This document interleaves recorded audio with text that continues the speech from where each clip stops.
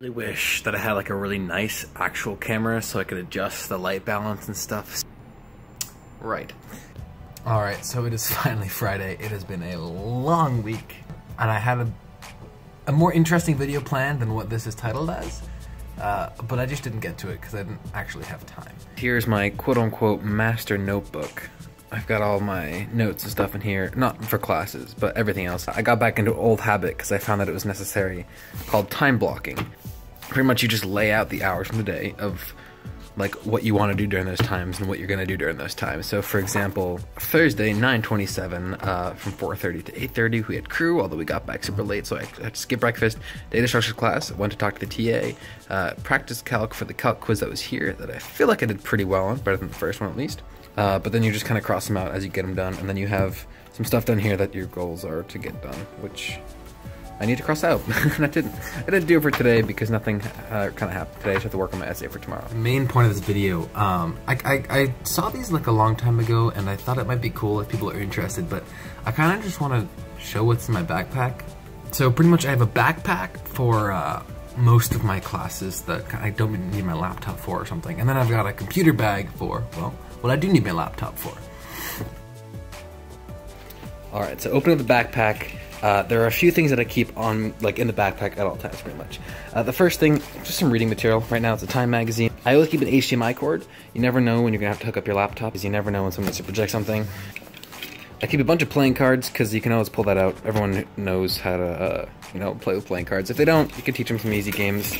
I got a pair of socks, as always, and I've got my tech kit. So pretty much in this bad boy, in this front pocket here, I've got eyeglass fixer, and I've got a USB charger that plugs into USB-C, iPhone, and micro USB. Mini USB for camera, USB-C, I have an iPhone charger, but I'm using it to charge my portable charger right now. And then I have a micro USB charger. I have some pens, aux cord, battery charger for my camera, some storage. And I have a bigger one of these, but I don't carry it around with me all the time. And then in front here, I just have a USB flash drive and an external hard drive that I just keep around with me for school files or whatever. That's what's always in my backpack. That's kind of my primary way to carry around things, as long as I don't have my laptop on me. And some things that I will have on me for classes.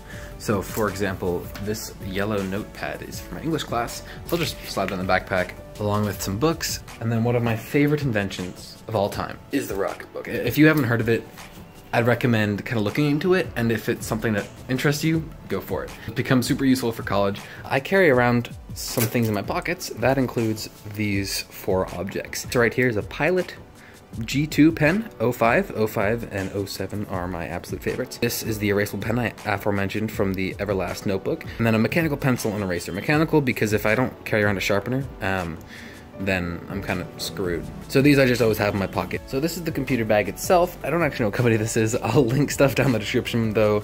But the first thing I'm going to address is the microfiber cloth. You gotta get one. You just gotta. Clean your phone, clean your computer screen, all that jazz. I flip it open and it's pretty much ready to go as soon as I slide my laptop in. So those pens I have mentioned that I always have in my pockets, pretty much always in here. I've got a pad of sticky notes. I've got a small first aid kit. I've got a USB extender because my laptop only has 2 USB ports. They always stay in there. So I could just slide my laptop in and I'm good to go. Then over here in this mini pocket, I've got the Microsoft Arc mouse, which is super useful, super slim. Although sometimes I will carry around this old USB mouse because with Blender, you kind of need a middle scroll wheel. And then this here is my laptop. Desk setup, maybe saved for another video. The Microsoft Surface Book 2, not fully spec'd out, but almost there. This thing has been absolutely amazing. I was about to go into a rant about the monitor and the Surface Book and the graphics card, but really, not right now. So essentially every time I close the lid, the laptop goes in hibernation mode and the drives disconnect. So I unconnect my hard drive, and then I unconnect this other USB extender, slide into the bag, and you're good to go. When I get back from crew in the morning, we get back pretty late sometimes, so I'll scarf down breakfast if I have the time. And then I'll run in, for data structures, I will pick up my laptop, slide in my computer bag, and I'm out.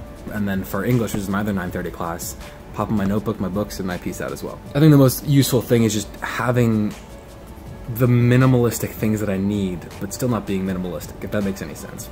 But this is kind of what I found that works for me at the moment.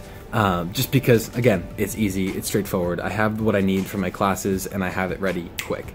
And that's super important. Also, reading material. I know I have my phone.